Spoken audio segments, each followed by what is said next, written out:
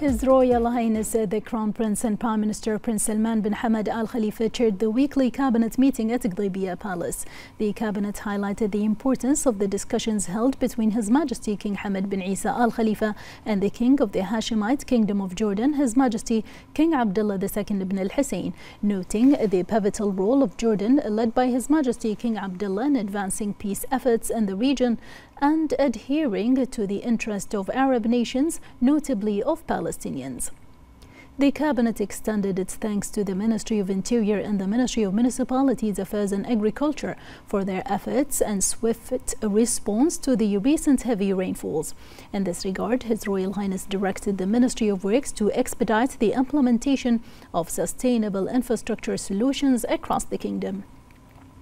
This follows the cabinet review of a joint memorandum submitted by the Minister of Municipalities Affairs and Agriculture and the Minister of Works.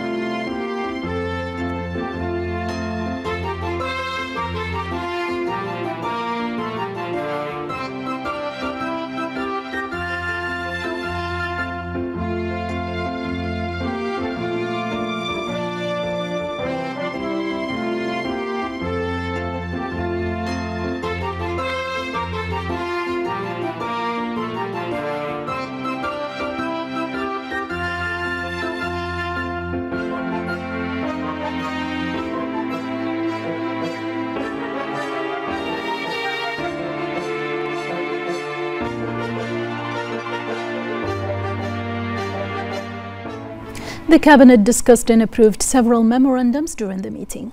A memorandum submitted by the Ministerial Committee for Financial and Economic Affairs and Fiscal Balance regarding developments and the implementation of projects included in the Kingdom's general budget for the 2023 to 2024 fiscal year, which was agreed by the executive and legislative authorities. A memorandum submitted by the Ministerial Committee for Financial and Economic Affairs and Fiscal Balance on the mechanisms and services provided by the company operating the Khalifa bin Salman port. A memorandum submitted by the Ministerial Committee for Legal and Legislative Affairs on an agreement between the Customs Affairs of Bahrain's Ministry of Interior, the Egyptian Customs Authority and the Chinese Hong Kong Special Administrative Region regarding mutual recognition of the Authorized Economic Operator Program. A memorandum submitted by the Ministerial Committee for Legal and Legislative Affairs on an MOU for cooperation in the field of statistics between the Information and E-Government Authority and the General Authority for Statistics in the Kingdom of Saudi Arabia. A memorandum submitted by the Ministerial Committee for Legal and Legislative Affairs on a draft decision establishing the rules and regulations for establishing honorary consulates in the Kingdom of Bahrain, appointments and identification of headquarters. A memorandum submitted by the Ministerial Committee for Legal and Legislative Affairs regarding the government's response to a proposal submitted by the Council of Representatives. The cabinet then reviewed a memorandum submitted by the Minister of Interior regarding the launch of the National Civil Protection Platform, which aims to raise awareness of public safety procedures as well as provide safety instructions and guidelines. In addition, the cabinet noted the following ministerial reports: the official visit of the Minister of Foreign Affairs to the United Kingdom of Great Britain and Northern Ireland, outcomes of the Kingdom's participation in the 34th meeting of the Council of Arab Ministers responsible for environment, outcomes of the Kingdom's participation in the Parliamentary Municipal Council Conference of the 28th session of the Conference of the Parties COP28. The visit of the Kingdom of Saudi Arabia's Minister of Hajj and Umrah to the Kingdom of Bahrain, outcomes of the Kingdom's participation in the 21st meeting of the GCC Housing Minister Committee, outcomes of the Kingdom's participation in the Global Exhibition for Educational Solutions and Supplies, GES.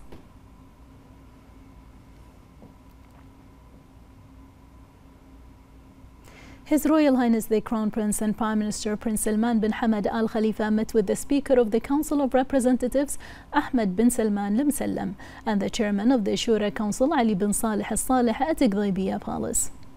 His Royal Highness affirmed that the Kingdom's interest remains a main priority and forms Bahrain's efforts in furthering its comprehensive development led by His Majesty King Hamad bin Isa Al Khalifa.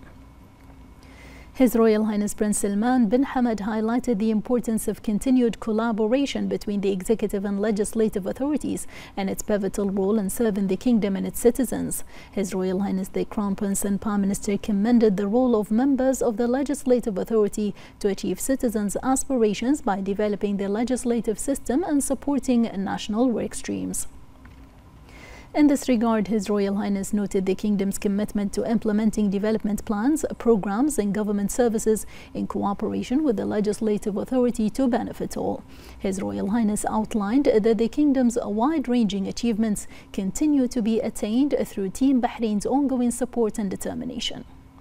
His Royal Highness emphasized the Kingdom's support to Team Bahrain's efforts to further wide-ranging national achievements, including security and stability, noting that Bahrain continues to prosper under the leadership of His Majesty the King and the unity of its citizens. For their part, the Speaker and the Shura Chairman expressed their gratitude to His Royal Highness the Crown Prince and Prime Minister for his commitment to supporting cooperation between the executive and legislative authorities to achieve the Kingdom's desired goals and aspirations. The Deputy Prime Minister Sheikh Khalid bin Abdullah Al Khalifa, the Minister of Interior General Sheikh Rashid bin Abdullah Al Khalifa, the Minister of Finance and National Economy Sheikh Salman bin Khalifa Al Khalifa, and several senior officials also attended the meeting.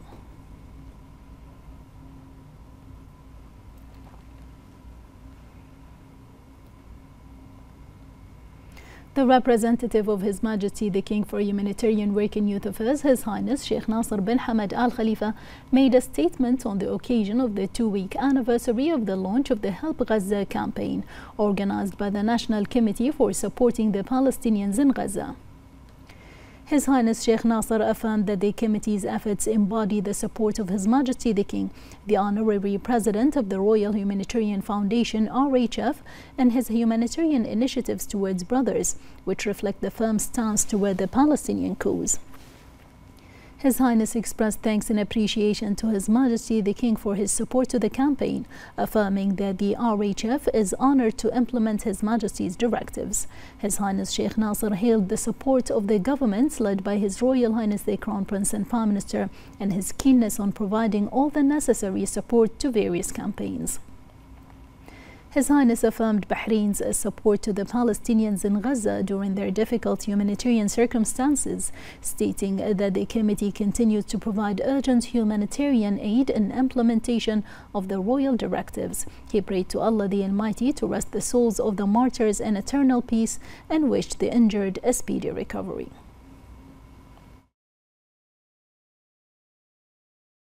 Believing in their just cause and in sympathy with the catastrophic humanitarian conditions to which the Palestinian brothers are going through, the royal directives came since the beginning of the war in Gaza to provide relief and support to the brotherly Palestinian people, to reflect the firm and clear position towards the just Palestinian cause and the great keenness and support of His Majesty King Hamad bin Isa Al Khalifa towards the Palestinian people. The Royal Humanitarian Foundation formed a national committee to support the Palestinian people in Gaza, whose membership includes many ministries, government institutions, humanitarian and professional associations, in order to unify efforts and provide aid and assistance to the Palestinian people. After the formation of the committee, under the guidance of His Highness Sheikh Nasser bin Hamad Al Khalifa, a large national relief campaign was announced in which the people of Bahrain participated to support their brothers in Gaza. It collected $18,600,000 and received wide attention from the Ministry of Information, which harnessed all its artistic, administrative and technical capabilities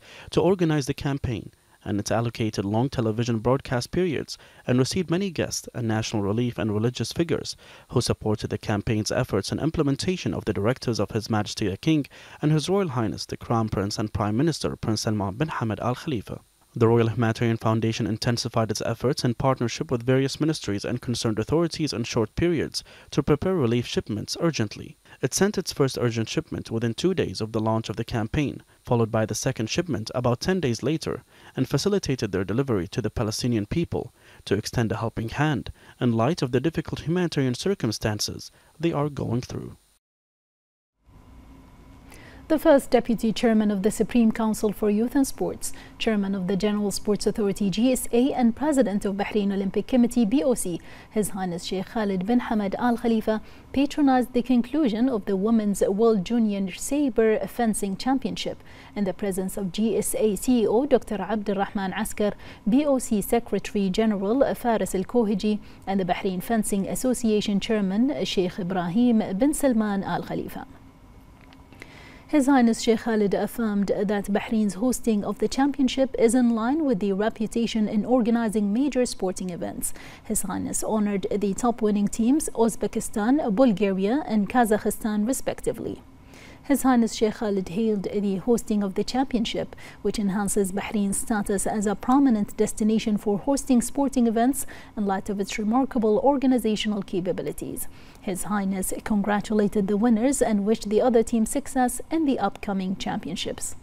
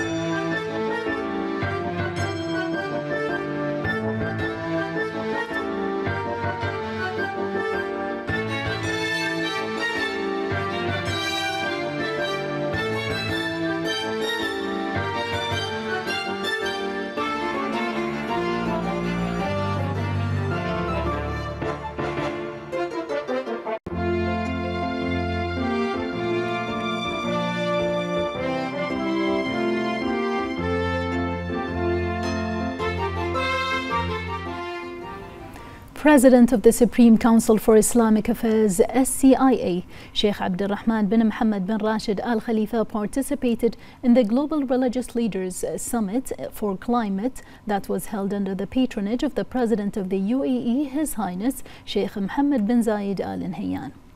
The summit was organized by the Muslim Council of Elders in collaboration with the United Nations Climate Change Conference and discussed the role of religious communities and institutions in addressing climate change and challenges. Sheikh Abdul Rahman bin Mohammed praised UAE's efforts in supporting and advocating global humanitarian issues, affirming Bahrain's pride in the long-standing relations between the two countries, led by His Majesty King Hamad bin Isa Al Khalifa and His Highness Sheikh Mohammed bin Zayed. The SCIA president said that Global Summit was an important platform for exchanging ideas and expertise, as well as pioneering initiatives to engage religious leaders in advocating for climate issues.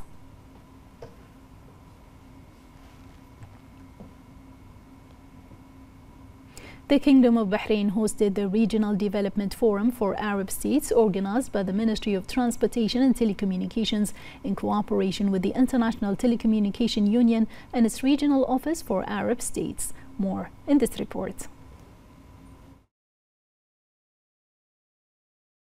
In order to enhance the role of telecommunications and information technology as an essential sector for economic development, the Regional Development Forum for Arab States was launched, which discusses, over the course of 3 days, vital and major topics on the optimal methods for digital transformation and its role in keeping pace with various future developments. Several goals and serious steps were taken by the forum, which is being held in the Kingdom of Bahrain for the first time, with a number of topics that will be highlighted through an integrated agenda that will discuss the most important results of the World Telecommunication Development Conference and the most important developments regarding the regional initiatives for the Arab region that were adopted by the conference. During the forum, a special session was held for the Women's Network in the Arab region, which presented diverse and inspiring models of the International Telecommunication Union's work, in addition to creating opportunities for women in the telecommunication sector to communicate and exchange experiences.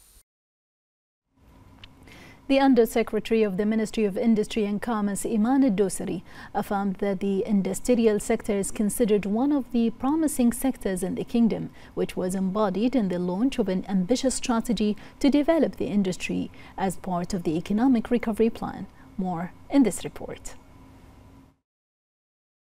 As part of its keenness to develop the industrial sector, the Ministry of Industry and Commerce held a meeting with the executive team of the Industrial Cooperation Committee with the aim of determining the priorities of the Gulf industrial system and the initiatives that would achieve industrial integration among the Arab Gulf countries. During the meeting, a number of topics were discussed to achieve the unified strategic goals of industrial development among the GCC countries to move the sector from empowerment to integration. The Ministry of Industry continues to work to achieve the objectives of the industry strategy, which is based on a number of foundations, such as supporting the industrial sector's adoption of fourth industrial revolution technologies to increase its productivity and efficiency, in addition to supporting investment in technological infrastructure and the digitization of manufacturing, promoting the concepts of the circular carbon economy, and encouraging the sector to adopt environmental and social governance, and increasing the efficiency of supply chains by achieving industrial integration. The Director General of Verdict Enforcement and Alternative Sentencing, Sheikh Khalid bin Rashid Al Khalifa, received Parliamentary Strategic Thinking Bloc members. He praised the role and efforts of the Representatives Council and their patriotic stances that aim to ensure the safety of the country and its people. The meeting highlighted the role of the Verdict Enforcement and Alternative Sentencing General Directorate in implementing alternative sentencing and the Open Prisons Program, in addition to discussing a number of rehabilitation programs. The members expressed thanks and appreciation to the Minister of Interior, General Sheikh Rashid bin Abdullah Al Khalifa, and the General Directorate for their efforts in rehabilitating beneficiaries in all areas.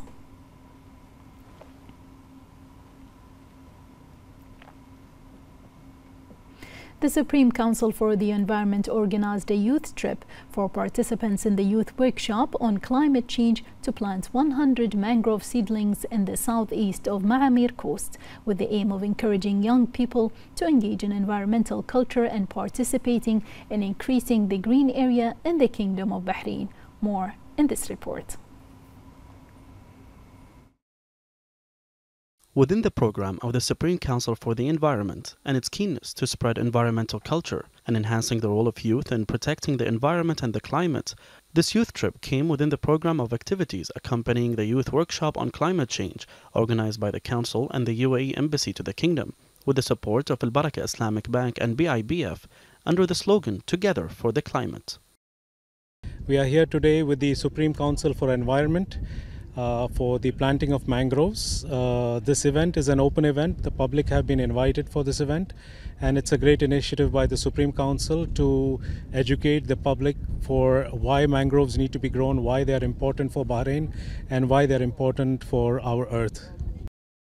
The Minister of Oil and Environment and Special Envoy for Climate Affairs, Dr. Mohammed Mbarak bin Daina, affirmed that the efforts of the Kingdom of Bahrain are continuing in the project to quadruple mangrove trees until 2035, in compliance with the pledges announced by the Kingdom within the framework of national endeavors aimed at mitigating and adapting to the effects of climate change. We're here with about 20 students and 4 teachers supporting this wonderful initiative from the Supreme Council for the Environment.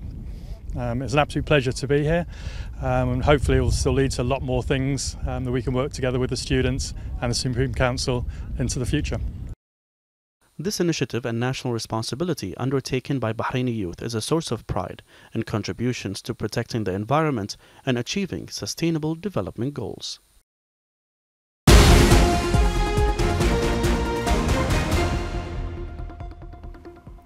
President of the United Arab Emirates, His Highness Sheikh Mohammed bin Zayed Al Nahyan, has ordered the Joint Operations Command of the Ministry of Defense to initiate a Gallant Nights 3, a humanitarian operation to support the Palestinian people in the Gaza Strip.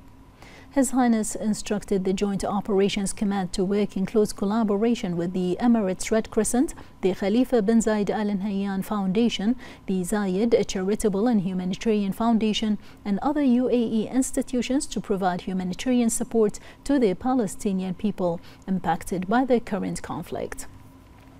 He directed that doctors registered with the Ministry of Health and the Department of Health Abu Dhabi to be given access to volunteer. This also includes the Red Crescent and Emirati humanitarian and charitable institutions.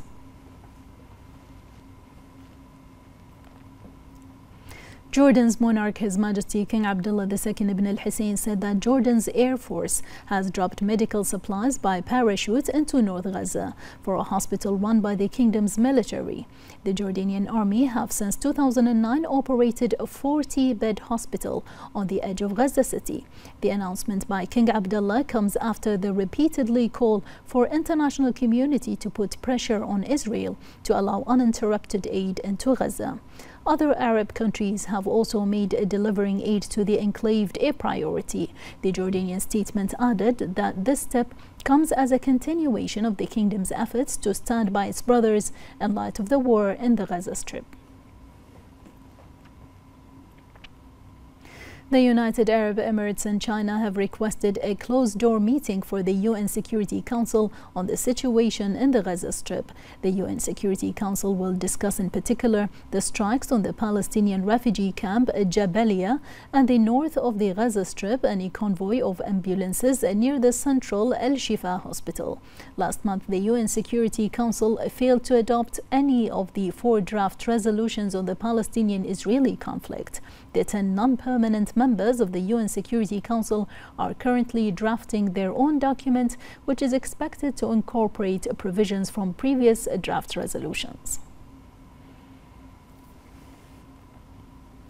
The heads of the main United Nations agencies issued a rare joint statement expressing their anger at the increasing number of civilian casualties in the besieged Gaza Strip. They called for an immediate humanitarian ceasefire in the Israeli aggression on Gaza. The heads of 18 organizations, including UNICEF, the World Food Programme, and the World Health Organization, expressed their regret over the number of casualties in the Israeli war on Gaza. In the statement by the heads of the UN agencies, it was stated that in Gaza the entire population is under siege, an attack deprived from access to essential elements for survival, and the population is being shelled in their homes, shelters, hospitals, and places of worship. They added that it was unacceptable.